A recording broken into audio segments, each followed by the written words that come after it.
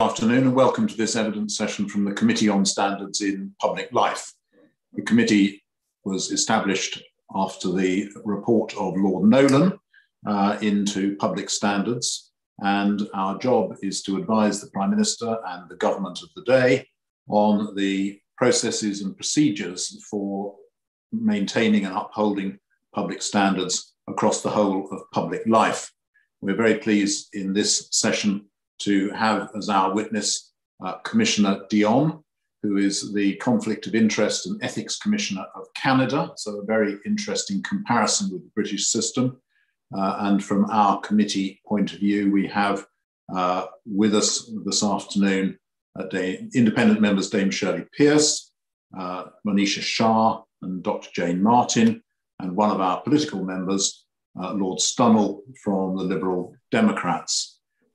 Just by way of explanation for anybody who has not seen any of these other sessions, in the 25th anniversary of the first Nolan report, the committee commissioned some academic research into the tapestry of standards bodies that have grown up over many years in the UK. And on the back of that work, we have undertaken this inquiry, which is to look at whether that overall pattern of standards bodies is working effectively, looking for areas where there need to be recommendations for improvement, and also areas where there is best practice. We are not going to be looking at specific cases in the course of the evidence taking, and of course we are not going to be taking any evidence relating to cases that are in front of the courts. But this is an opportunity for some wider understanding of the comparative arrangements in Canada. So I think without more ado, can I welcome you to our session this afternoon, Commissioner Dion. Thank you very much for being with us. And what I'd like to ask as a first question is that we understand that as Commissioner, you administer the Conflict of Interest Act for public office holders and the Conflict of Interest Code for members of the House of Commons. Could you describe your role and how it works in practice, please? Thank you very much, first of all, Mr. Chairman and members of the committee for inviting me. So I've been in the current position for 3.5 years. I now have a reasonable understanding of the reality of what we do, the evolving reality of what we do. So the chair has already mentioned that we have two instruments, one governing the conduct of members of parliament while they are members of parliament, and only while they are members of parliament. It has no impact after they leave public office. And the Conflict of Interest Act, which on its side applies to 2,800 public office holders, people who are appointed as opposed to elected. More than half of those public office holders are only subject to the Act's core set of conflict of interest because they are part-timers. And so they're only subject to a few of the core rules, but not to all the rules. Reporting public office holders include ministers. So ministers in Canada, all ministers at this point in time, although constitutionally it's possible to be a minister without being an MP, but all ministers are also MP, so they're governed by both the Code and the Act, as well as parliamentary secretaries. The Act also governs ministerial staff, political people who work in each minister's office. We have 15, 20 people in each minister's office who are appointed to serve the ministers, and to governor and council appointees, so people appointed by the government, such as deputy ministers, heads of crown corporations, and full-time members of federal boards, tribunals, etc., etc. So our role is it's threefold, essentially. We provide advice, and that's the lion's share of what we do. So MPs and public office holders who wish to get advice, we're accessible to them, and we provide thousands of pieces of advice each year. And we provide advice in writing, and when provided, advice constitutes a protection for them in the sense that they should not be blamed if they have divulged all the facts, of course, should not be blamed for having done something after they've consulted with us and we said it was appropriate under the rules. So that's the first thing we do. The second we do is we administer the mechanics of the code and the act. So the public disclosures. When first elected, when first appointed, the people have to file a confidential statement in which they disclose their assets and their liabilities. And they're asked each year to update the information, and they have an ongoing obligation to inform us of any significant change to their assets and liabilities. So we do that, and that's also an important part of what we do. But the most visible part of the iceberg, of course, is investigations. So under both the code and the act, as commissioner, I have the power to launch an investigation when an allegation is made by a member of parliament that a colleague has contravened the code or that a public official has contravened the act. I can also, on my own volition, start an investigation. So we do that each year. We have, at any given point in time, we have 5 to 10 investigations ongoing.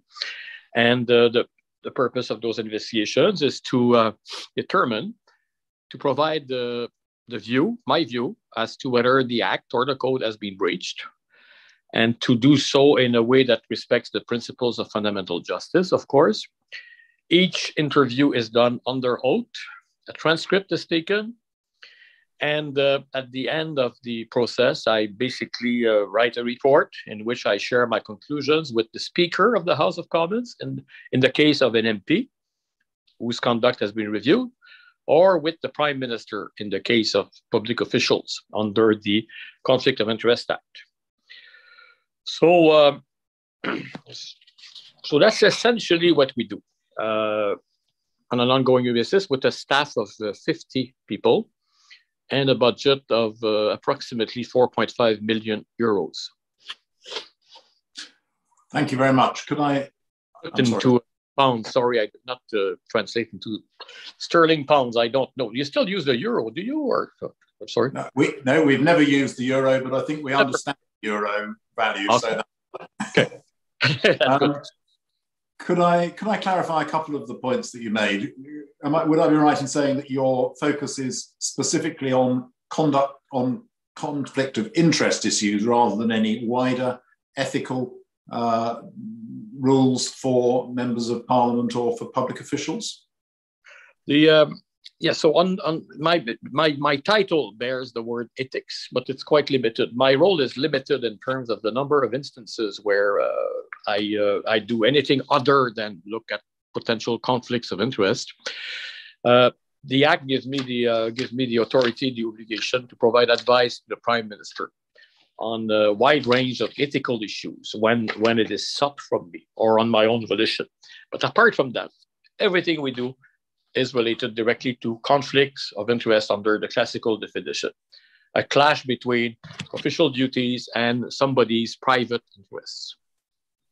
And that is financial only or more wider conflicts? Financial only. Thank you. But written large.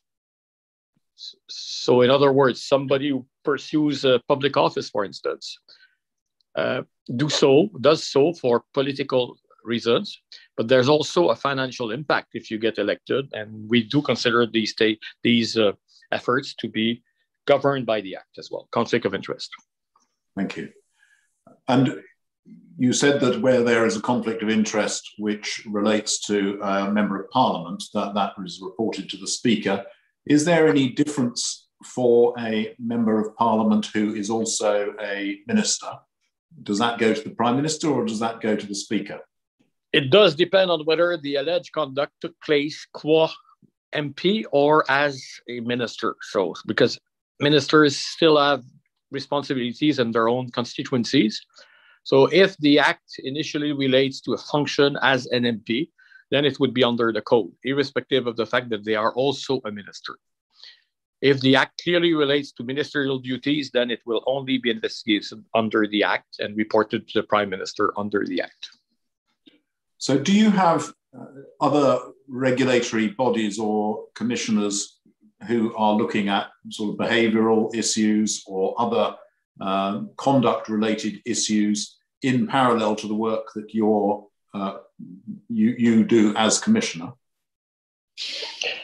Yes, so there are parallel bodies. I'm thinking about the Board of Internal Economy, which it's a committee of MPs, basically, regulating the use made of resources by members of parliament, public resources made available to them.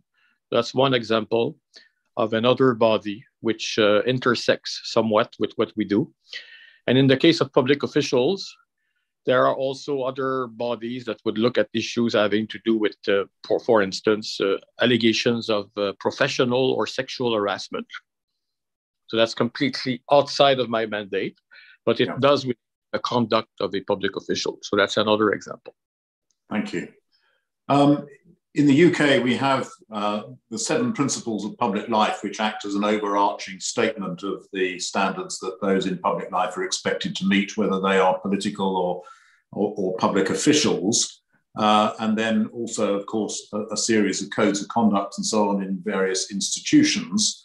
Can you tell us the extent to which within the Canadian system this is a rules-based regulatory framework, or is it a principles-based regulatory framework? I'm afraid I was about to answer as a good Canadian, it's somewhere in between. Compromise position was taken. Each of the code and the act contains a long preamble setting out the principles on which the rules are based. But in actual life, we use the principles to interpret the rules, but something does not infringe the code unless, of course, it breaches a rule, even though it might be in conflict with the principle, if you follow me. So they're useful. It's very important to understand the principles because they are foundational to both the code and the act. But I'm afraid that in the day-to-day work, we basically pay much more attention to the specific rules that may have been breached. I understand. And also in the UK system, for a variety of reasons, standards arrangements rest on a mixture of rules and conventions. So there is a limit to the extent to which there is hard enforcement of conventions, but they actually play quite an important part in our standards arrangements. Could you tell us within the Canadian model whether there is a similar balance between convention and rule and law, or whether you have a different approach? There is not much by way of that conventions that I'm aware of which are applicable to the sphere, that we're looking at on conflicts of interest. So it's largely governed by the rules and only by the rules. But I failed to mention earlier to one of your earlier questions that, of course, there are provisions as well in the criminal code. Canada did codify its criminal law back in 1895, and there are a few sections in the code that do relate to improper conduct in the subject area of conflict of interest as well. Thank you very much. I'm going to pass over to Dr. Martin to ask some further questions, please. Thank you. Thank you, Jonathan, and thank you very much, Commissioner Dion, for being with us. I'd like to ask you about the advantages and disadvantages that you see of your role. I mean, we are aware that we have a very complex web of organisations regulating conflicts of interest, behaviour across the Westminster system. And whilst there are clearly a number of bodies also in the Canadian system, your particular role seems to be very clear and easily understood, if I can put it that way. So we'd like to learn from you about that. And could you give us your view of the advantages and disadvantages of the responsibility you have for your body? Thank you. It's not an easy question. The former ones were easy either, but this one is a little bit more difficult. So the focus is clear that at the federal level, Canada is a federation, as you know.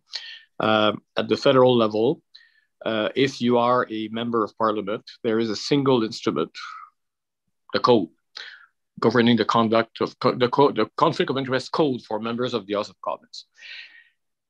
Of course, as well as the criminal code, as I have mentioned, of course. So the focus is clear.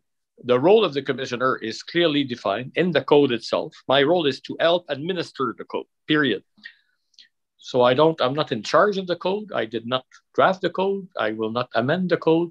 The code was created by members of the House back in 2004, has been amended on a few occasions since then, and it's part of the standing orders. And my role is to help in administering the code. So it's clear. The focus is extremely clear.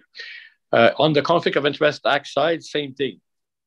The role of the commissioner is spelled out. I only have the authority that the Act gives me. I have no inherent jurisdiction because I'm not a court.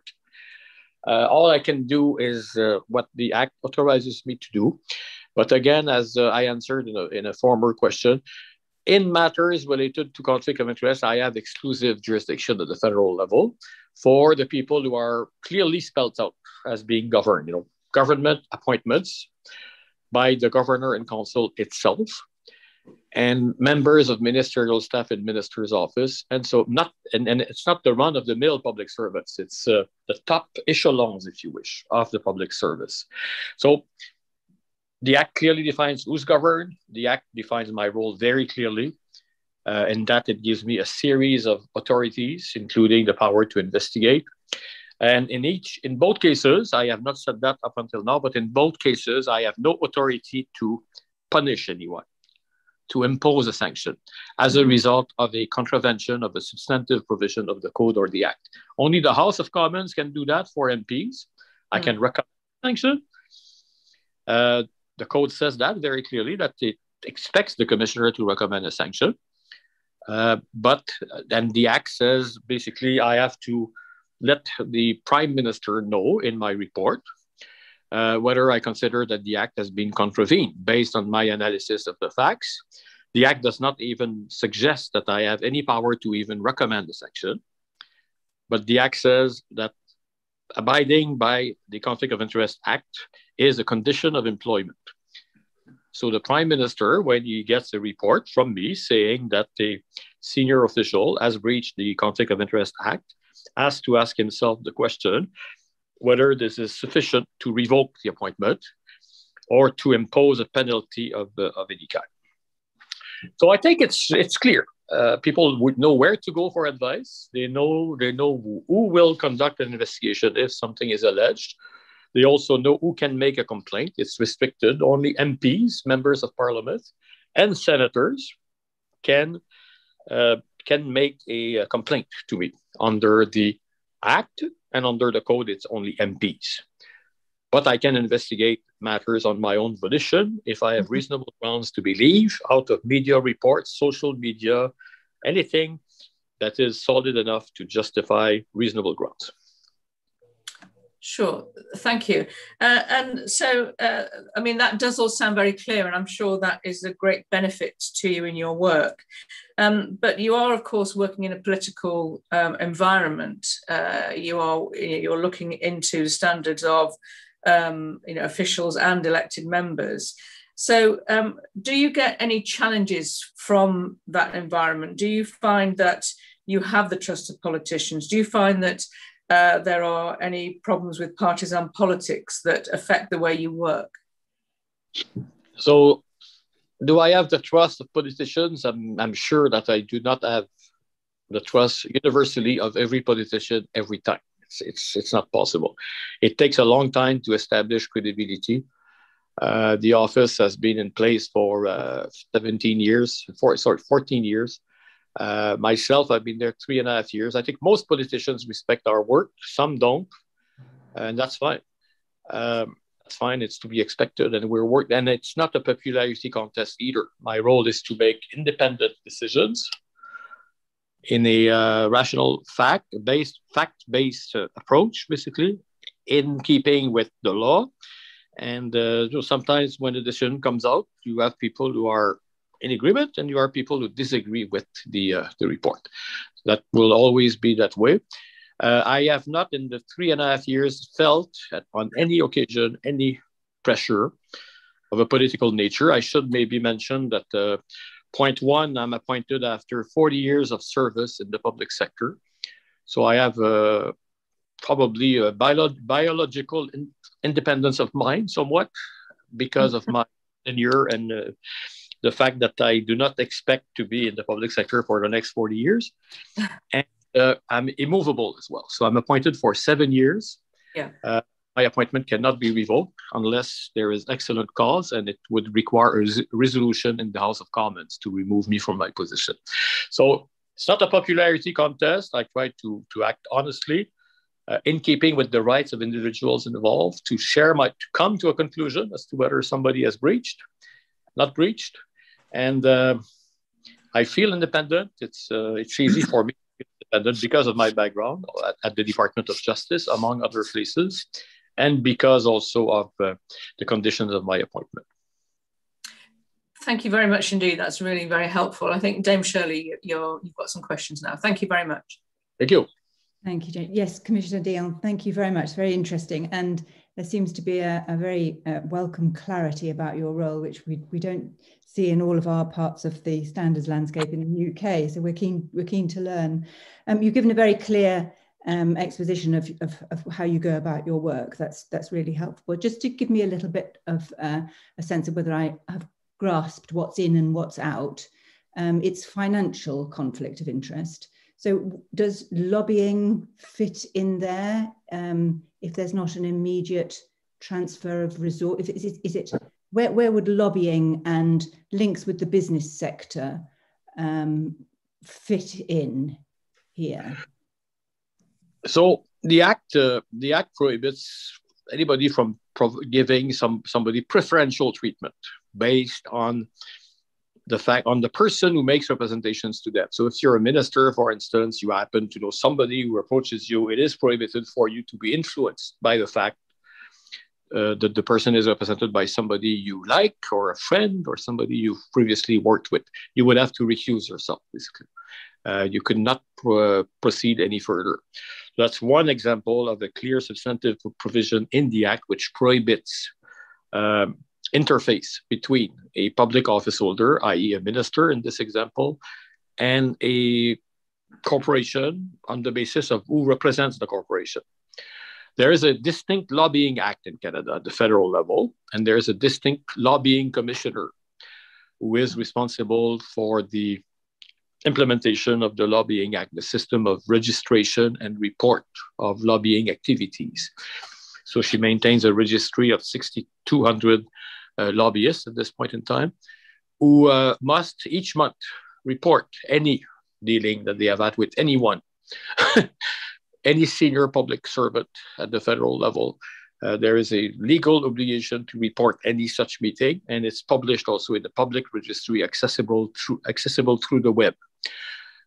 So we have two distinct jurisdictions. There is an interface, of course, between conflicts of interest and lobbying, but it's regulated in a separate act, basically called the Lobbying Act.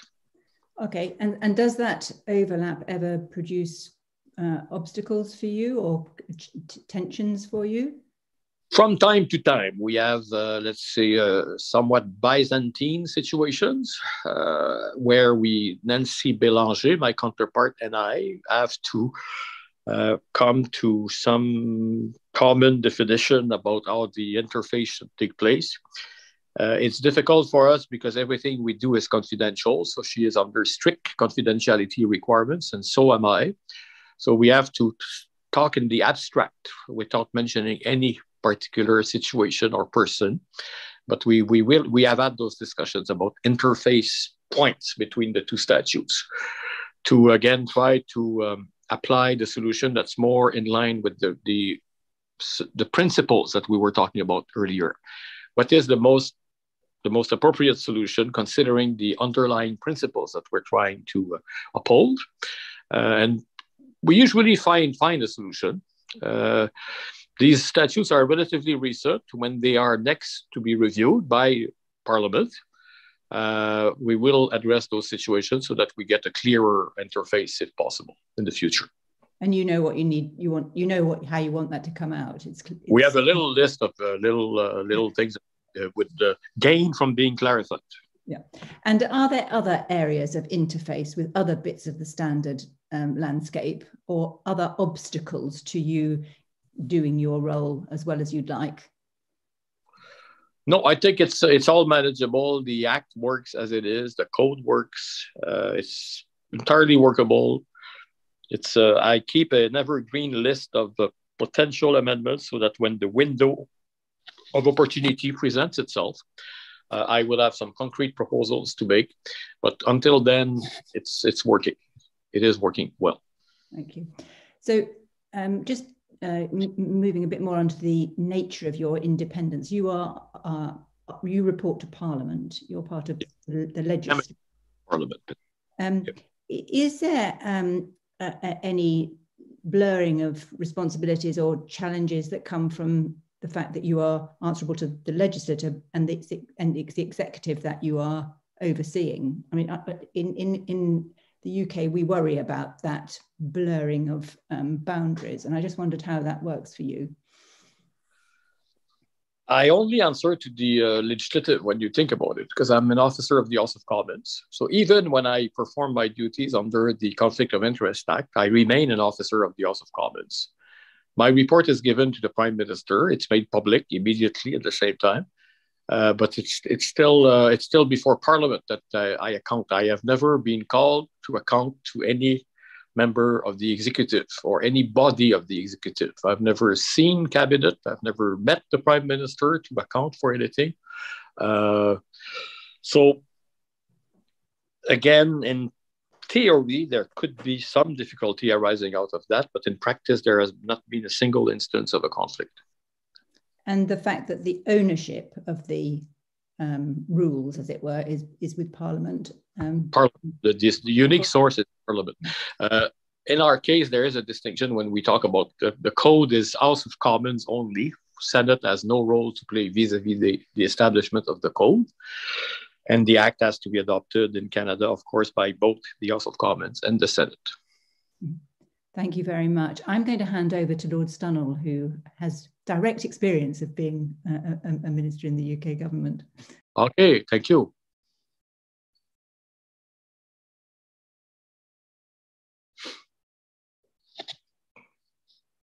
Andrew, I think you're on mute. You're on mute.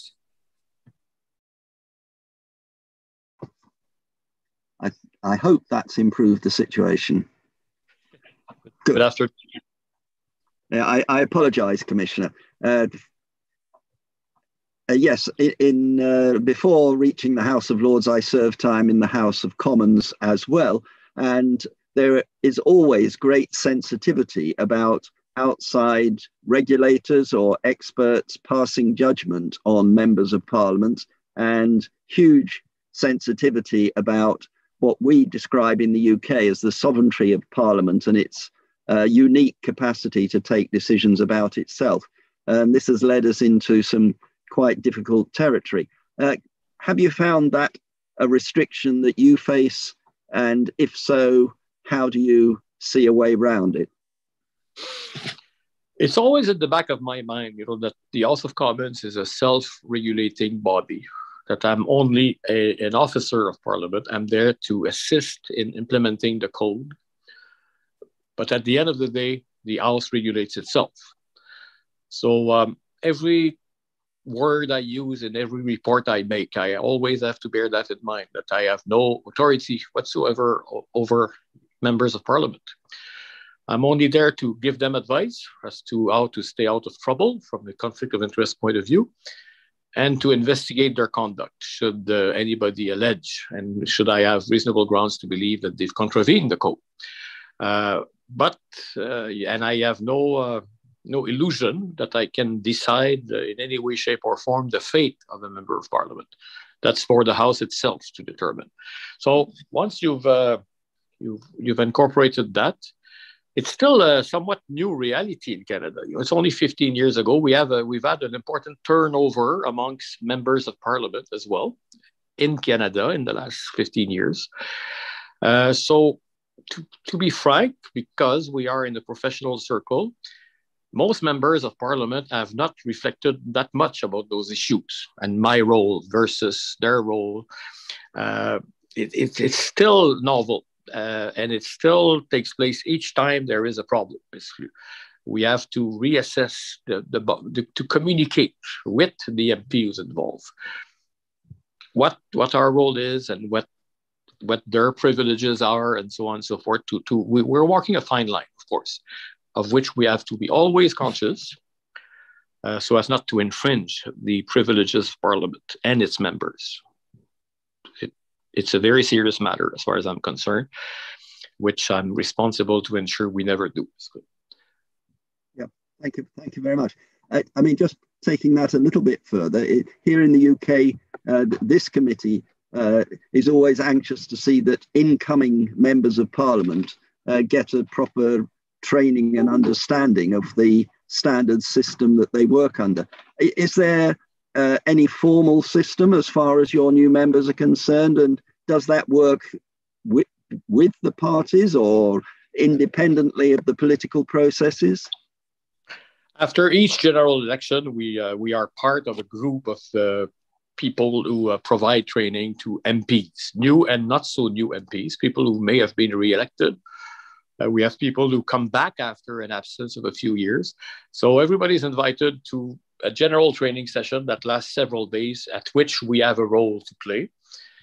And we also offer to the caucuses, periodically, every year or so, I offer to each caucus of each of the 4 or 5 recognized political parties, face-to-face, where MPs can ask questions, basically, and can have a discussion on pointed subjects such as recusals and government contracts and so on and so forth.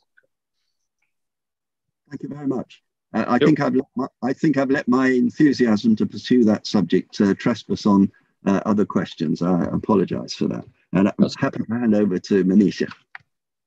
Thank you. Thank you, Lord Stanhope. Good afternoon, Commissioner Dion. Good afternoon. May I ask you, I had some questions similarly around how you promote your conflict of interest codes, etc. But could I ask you, just to go back to a previous comment you made, so in the UK, codes are not all laid down in statute. I wondered what you think the impact would be on your role if your code wasn't laid down in statute and could be amended by the government or by the executive? It was our situation up until 2006 when the Conflict of Interest Act was adopted. Until then, it was a code.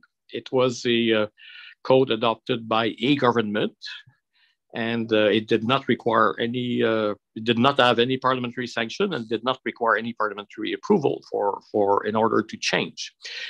And the impact was that the fact that we have a statute now gives a clear perception that it is a much more serious matter, that it's not a purely internal, we would like to do things this way matter, but rather it's the law of the land, basically, and there are consequences.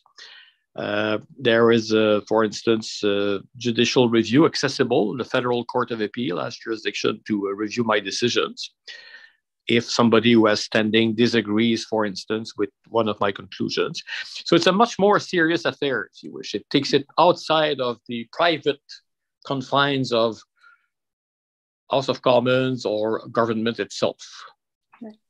Thank you. And that's important psychological impact, I think, the fact that it's the law of the land. And are you aware of, say, political parties doing their bit to ensure that there is adherence to the code and to delivery of high standards?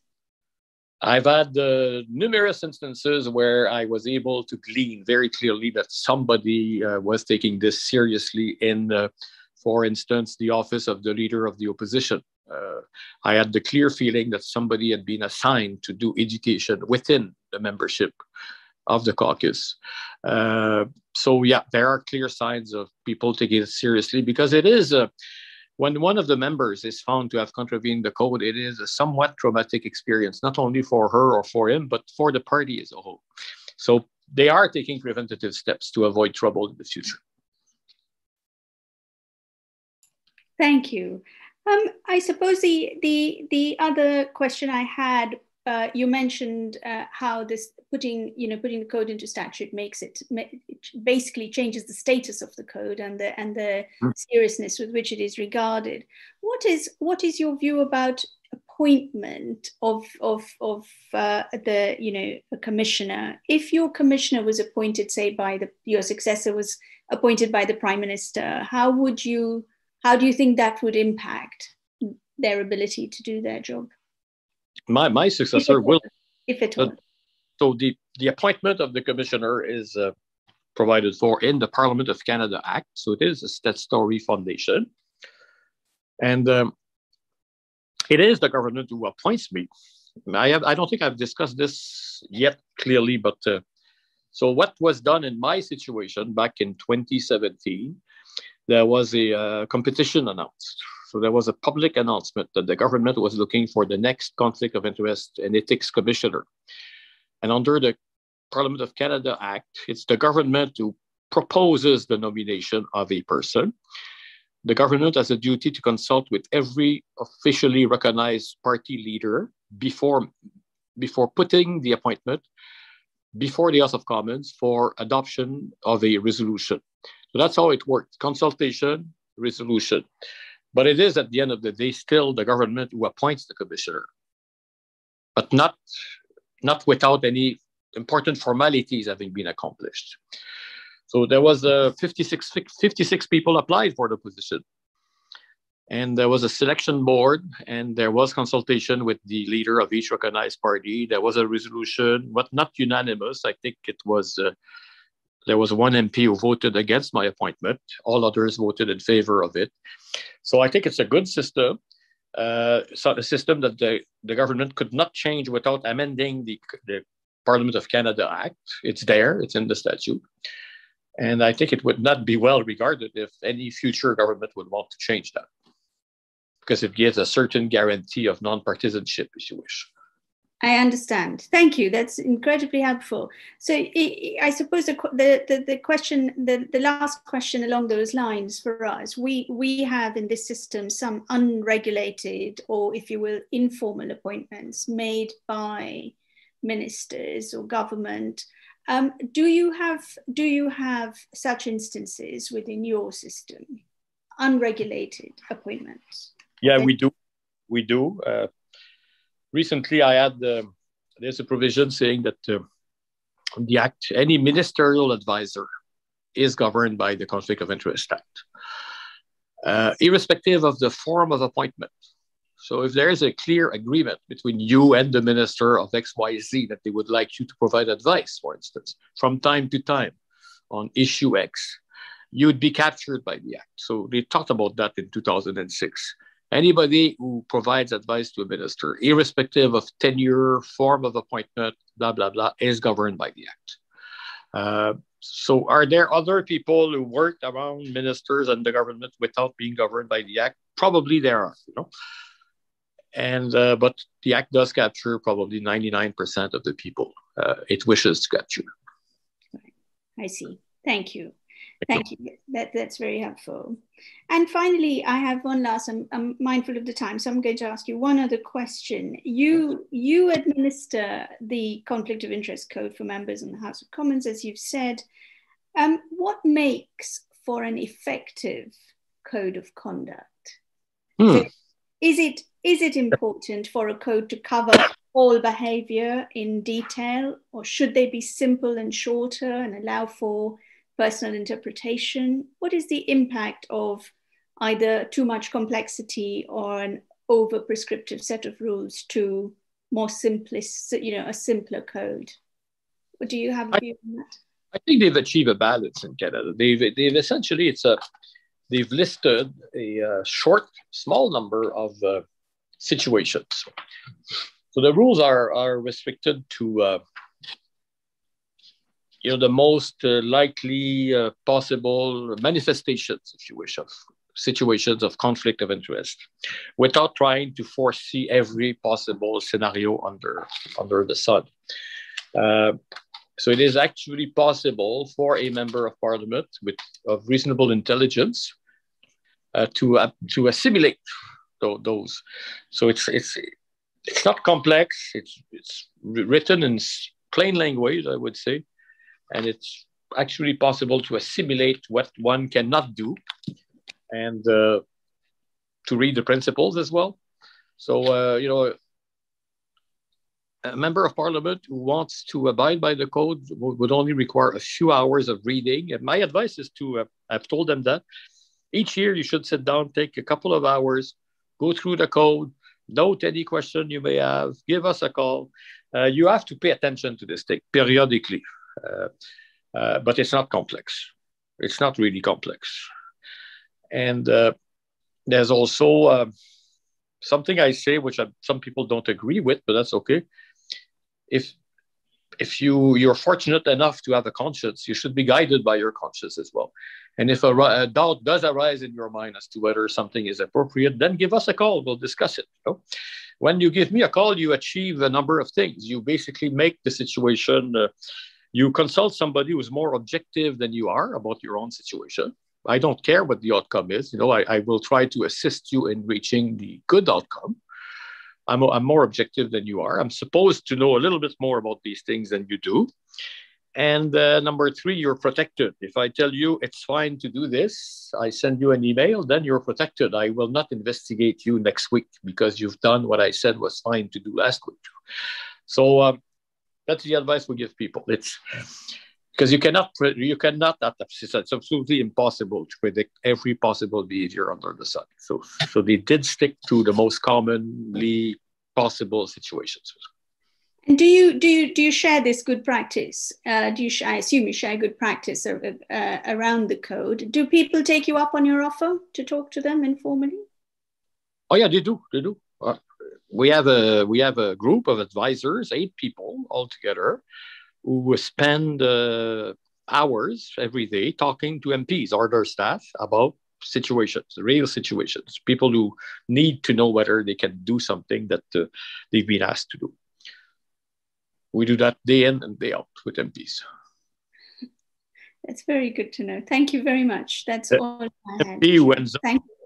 An MP who ends up in an investigation usually is an MP who does not consult. Right. Good to know. Thank you. Thank you, Commissioner.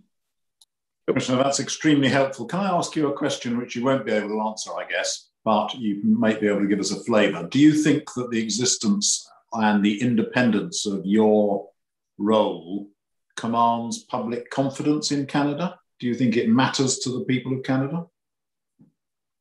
I'm not objective, of course. I do pay a great deal of attention to the media, and I sincerely believe that they think it's a good thing to have an independent person who, and each time a report comes out, they are able to gauge the independence, if you wish. There have been situations already in the first 3 people were surprised with the verdict. So yes, I think it does provide something useful in order to rebuild or continue to build credibility of political institutions and the people who work in those political institutions. Thank you very much indeed for your evidence, which is very helpful to us as we consider these issues. And we're very grateful to you for your time this afternoon. Thank you. It was a pleasure, and all the best in your work. And I will be reading with interest anything that might come out of it.